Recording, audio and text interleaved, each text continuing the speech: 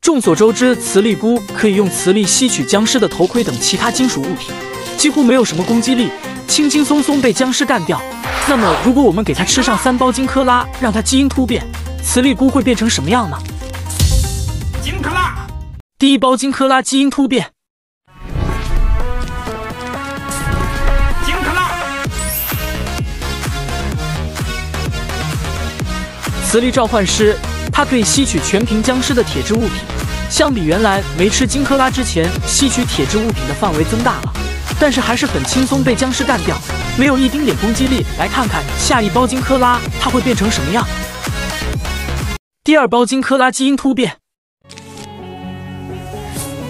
金坷垃，磁力召唤师，你感觉怎么样？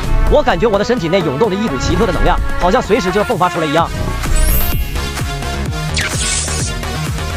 超能电磁菇不仅可以吸取铁质物品，还能发出电流攻击僵尸，直接发生了质的飞跃。